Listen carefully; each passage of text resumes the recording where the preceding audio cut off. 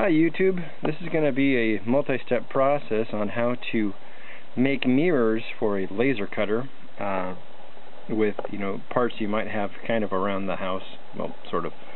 I'm starting here with an old 3.5-inch hard drive. I say old, this was a 2 gig hard drive.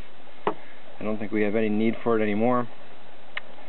What I'm going to do is I'm going to take the platters out because, believe it or not, the platters inside, if they are made out of aluminum, not glass, because I don't have the ability to cut glass, if they're made out of aluminum, you can end up cutting them into a circular shape and using those as a mirror for a laser cutter.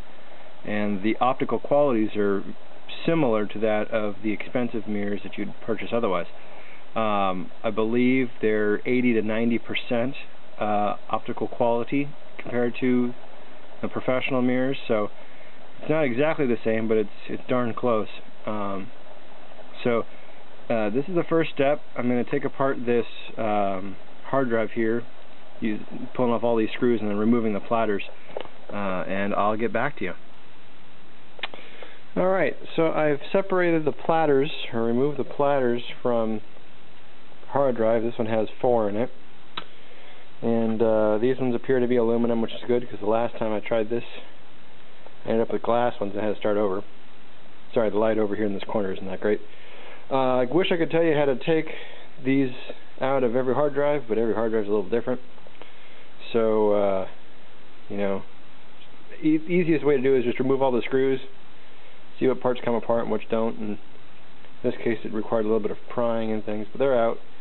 And what you don't want to do is you don't want to bend those, because then it will ruin your mirrors. I did scrape some. It's not a big deal, because you only need one side of the mirror and they're both coated in the same stuff. It's aluminum, it's got like a carbon coating.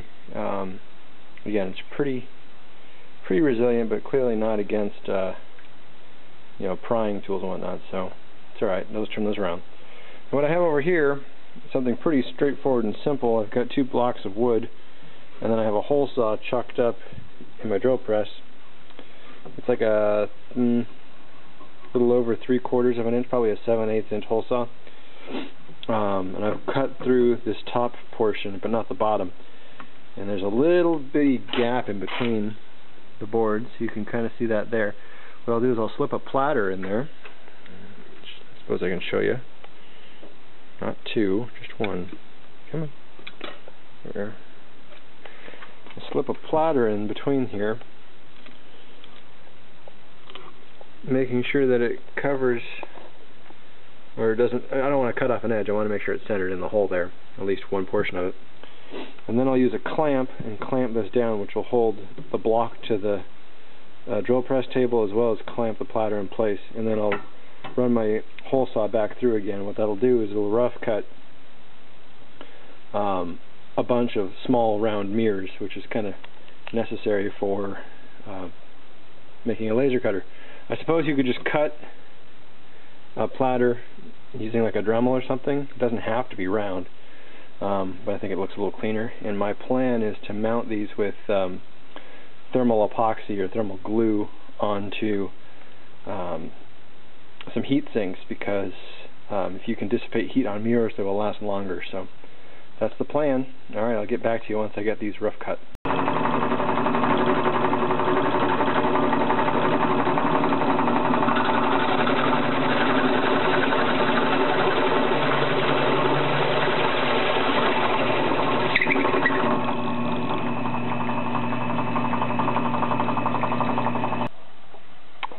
Alright, so I just got done cutting some mirror, or some hard drive platter. You can see here's what's left of the very first platter. I was able to get 6 mirrors out of it. Well, 7 really, but here they are. They're still rough. They have a little bit of material, aluminum left on the outer edge that should flake or cut right off.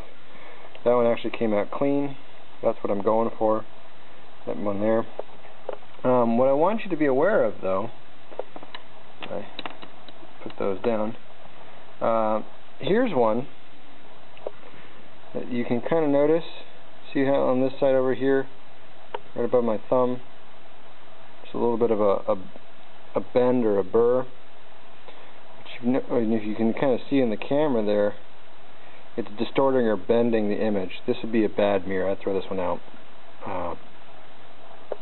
Certainly, it's scuffed at the back. I mean, that's part of the hole saw process. Is once it cuts through the material, it'll just kind of spin in the hole. So this would be a bad one. The best thing I can say to avoid this is just go really slow and ease through it. And as soon as it clears through and you'll kind of feel the difference, stop. Because you don't want to keep it spinning on the backside, and then again, you don't want it to grab and bend, because this optically isn't effective at that point. So there we go. We got 6 to play with. You only need 3 for a laser cutter, but I guess it's good to have backups. And like I said, in my hard drive that I tore apart, I had 4 platters. So technically, if you could get 7 good mirrors out of each platter, and there's 4 platters, you could have 28 mirrors, which is quite an abundance of little mirrors. But oops. But there you go. That's how you get the mirrors out. Maybe when I get my thermal adhesive and my little heat sinks, I'll show you how to build up the rest of this mirror mount, so that you can use it for focusing capabilities, or at least properly angling the mirror for laser alignment. Alright, I'm going to let you go for now.